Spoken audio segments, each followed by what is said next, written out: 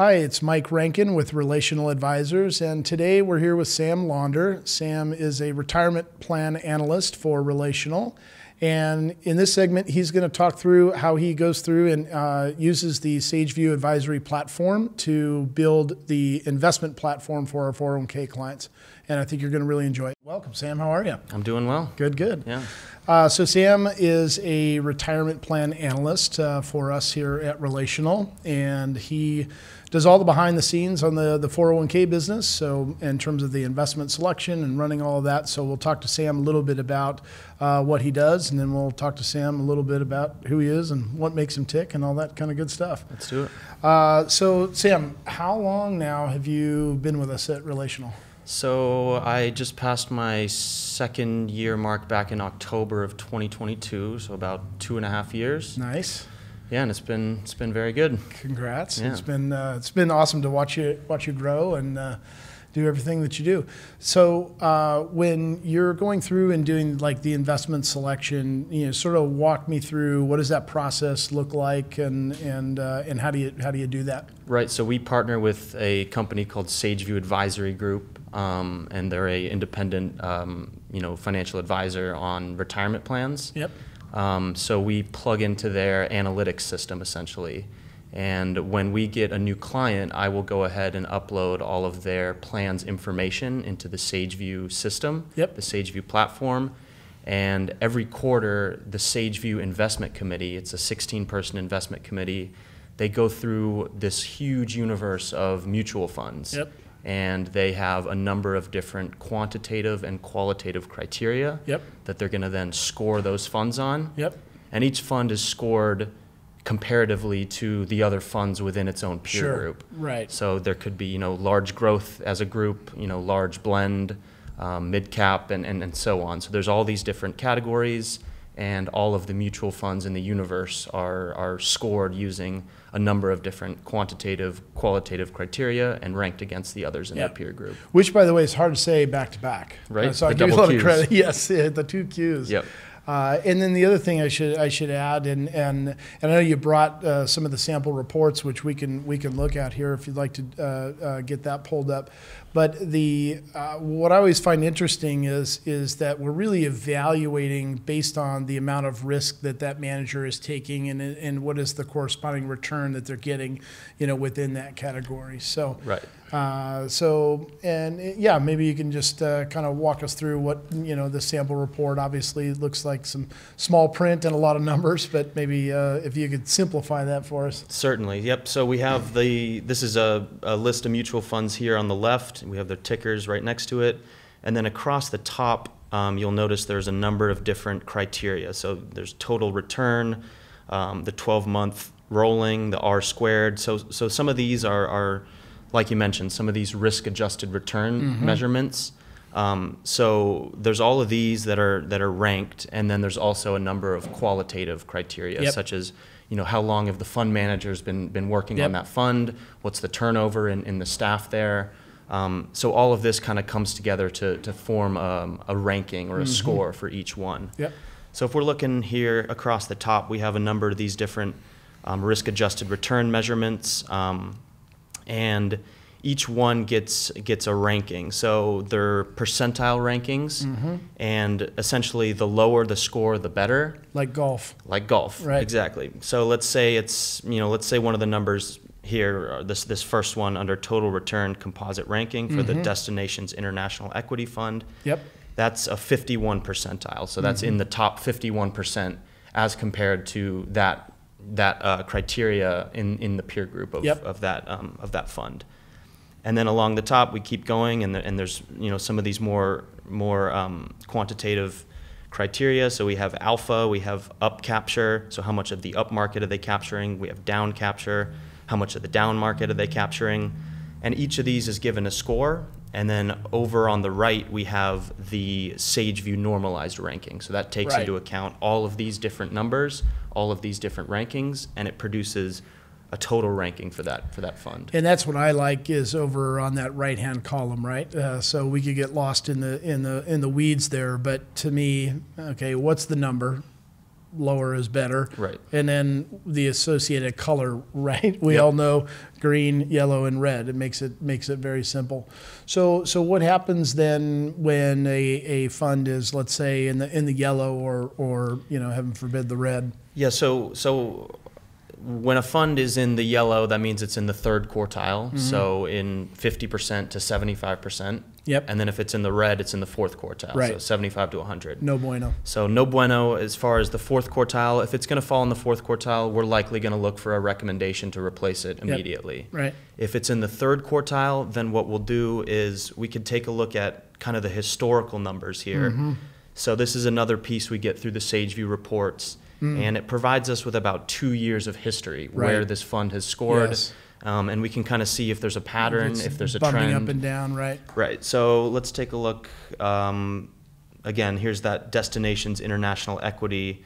So, back in 2020, this was in the fourth quartile and then, stayed in the third quartile for a few quarters. Yep. So essentially it's bouncing between the third and the fourth, which if it's in the third for 2 to 3, we'd likely replace it. Yep. And in this case, it's been there for almost 2 years. Right. So this is a fund that we would take a look at and be like, we need to find a replacement, and we would move that out of the plan. Yeah. And what I've noticed in working with you is when we have potentially a new customer coming to us saying, hey, would you take a look at these? It often looks like this, where there's green, but there's also some yellow and red. And then once we go through and we get everything cleaned up, typically we'll see it's primarily green, maybe a yellow here and there. So we're really able to isolate and focus on those 1 or 2 funds that need a lot more attention. And of course, the index funds, which are passively managed, that's all really about expenses and how closely they're tracking the index. In the case of these actively managed, that's really where this risk-adjusted return measurements become really important. Yeah, that's right. Yeah, got it. Awesome. And so in doing that, like when you think about your role here, what is it that, when you go through and you look back over a week or a month or a quarter, you say, that was good. We did some good work there. What are some examples of accomplishments that you've been happy with over the last year or two? I mean, the first one you kind of just mentioned. So when we take over a new client, typically the reports look like this when we first enter all their information. Yeah. So it's a lot of funds that are underperforming, and typically the clients aren't notified about that. Previously they're not aware that this is the situation with their plan.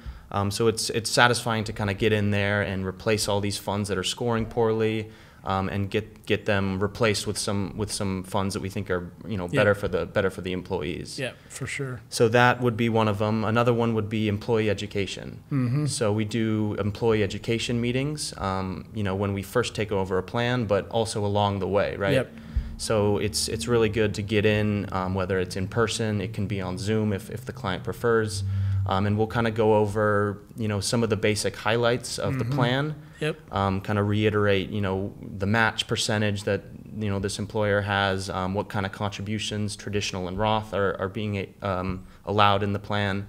But then we'll also get into some market updates, right. What's going on in the markets. A lot of the times participants are curious about a specific sector, whether it be crypto or whatever the case may be. And we can kind of come in and provide them with our expertise on some of those subjects. So it's talking about their plan, and then B, also discussing what's happening in the financial circles and what does that mean for you as a retirement participant. And I always reflect back to when you say crypto, we had that meeting and it was probably Q4 of 21, or it was at some point where the Bitcoin was high flying and everybody was all excited about that. And one particular participant was upset that we didn't have crypto options in the 401k and basically was betting the farm on it. And so we kind of had to take a step back and again, put it in context of, that is really, just purely speculation, right?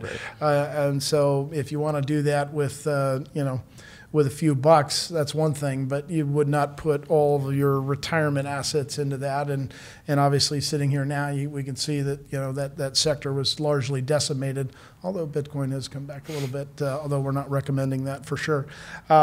So yeah, what I really like about it and the educational sessions is where we can kind of, let's say, come off the 401k script a little bit and just talk about real world, about what's happening and the order of priority of investing and, you know, debt management and avoiding credit card debt and all those really, really important things.